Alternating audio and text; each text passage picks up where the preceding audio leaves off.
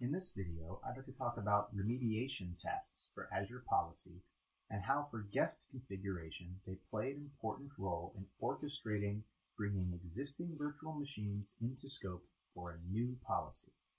I'll begin by clicking on the policy icon that we previously added to our favorites list. And then I'm going to click on this assignment that we created in the last video. Now you see that both definitions are currently showing not compliant. Especially, we're going to pay attention in this case to my deploy if not exists policy, which has one non-compliant resource, server 0.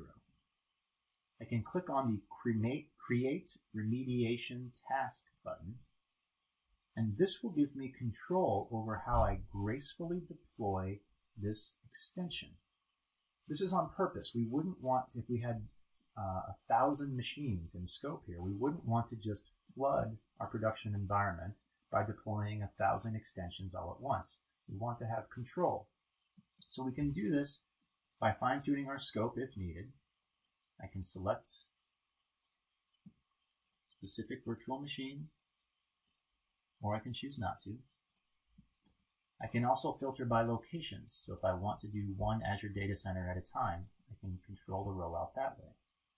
I'll click on Remediate to begin the task, and you'll see remediation task has come back successful.